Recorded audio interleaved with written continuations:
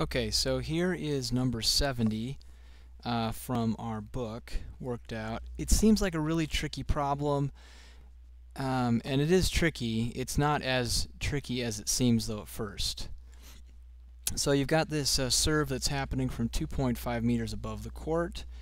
There's a net 15 meters away that is 0.9 meters tall, and the serve has got to be within 7 meters. It's got to hit in that first box, which is within 7 meters of the net over here.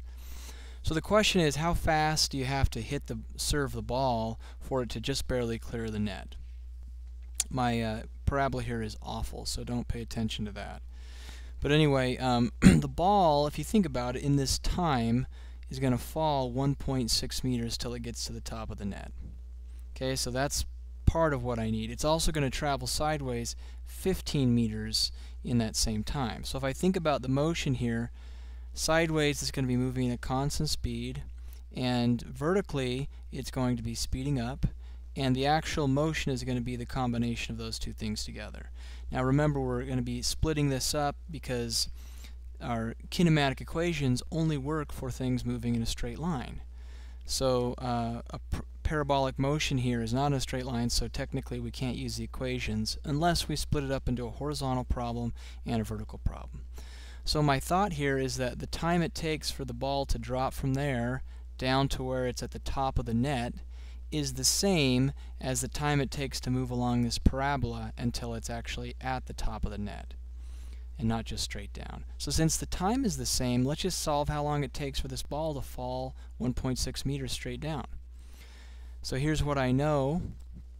My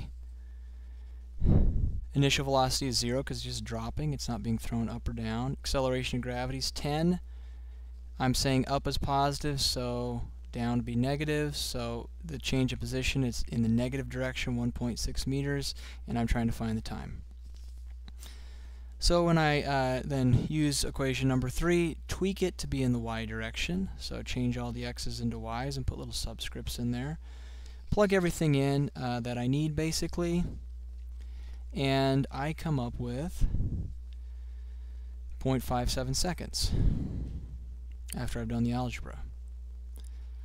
So 0.57 seconds is what you get there. So that's how long it takes for the ball to go from right here and drop straight down till it's at the same height that the top of the net is at. Basically 6 seconds.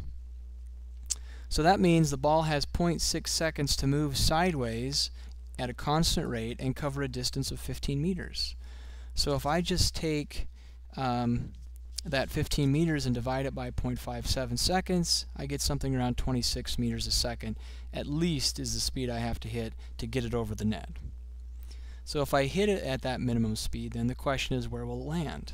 Well, now if it's landing, it's actually hitting the ground, so it's falling all the way down, which means I now need to find the time it takes to go all the way to the ground, not just to the top of the net. So I set that up first, and I get that it's about 0.7 seconds. When I plug in the new distance here, change of position of negative 2.5, everything else is the same as we did over here. I get 0.71 seconds. So if I multiply that by my constant sideways speed of 26.3, then it tells me that in that time, while it's moving sideways, it's going to go 18.6 meters. And since the net is only 15 meters away from the server, that means it's going to travel 3.6 meters past the net, or to the other side of the net. And so that's the answer for that one. And so the serve is in because it's well within the 7 meter range I have on the other side of the net there. The book wanted you to find the distance first, I guess, and then the time. I'm not sure why they did that.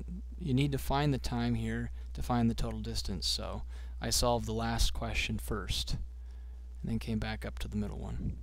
So that's number 70. Not as hard as it first seems, but it's still kind of tricky and difficult.